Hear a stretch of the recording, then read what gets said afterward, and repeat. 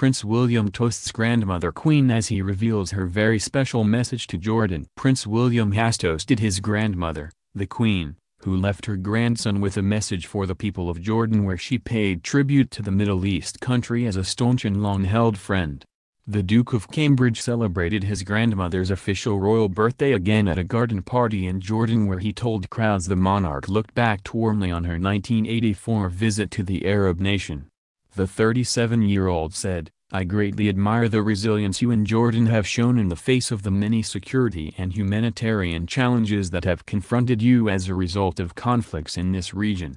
The way in which you opened your doors to hundreds of thousands of refugees from Syria, not to mention your long-standing commitments to Palestinian refugees, is remarkable." He told the guests at the residence of Britain's ambassador to Jordan, "You should be enormously proud of what you have done." In so many ways, Jordan as an open and stable society is a beacon of hope for many other people in the Middle East. The father of three began his historic trip to the Middle East by bonding with the Crown Prince of Jordan as they watched England's World Cup match against Panama.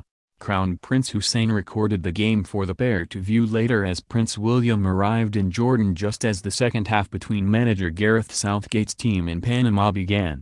The Duke, who is president of the FA and a keen Aston Villa fan, spent the remainder of the day avoiding the scoreline and swore the traveling media not to tell him.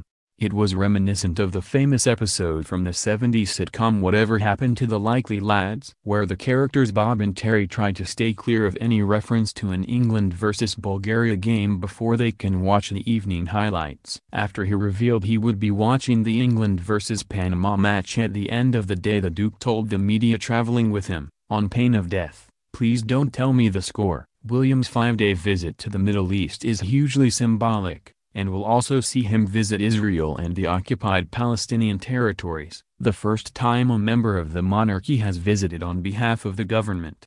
Earlier, the football theme had continued when William was presented with a wooden shield decorated with the crest of his beloved Aston Villa during a visit to the Fab Lab, a technology lab in the Jordanian capital of Amman.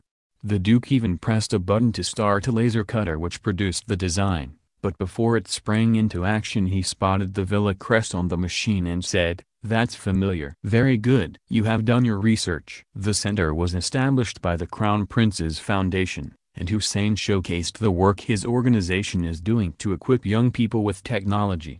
William later had dinner with his host the Crown Prince at his home, where the Duke also stayed, and the pair watched England thrash Panama 6-1.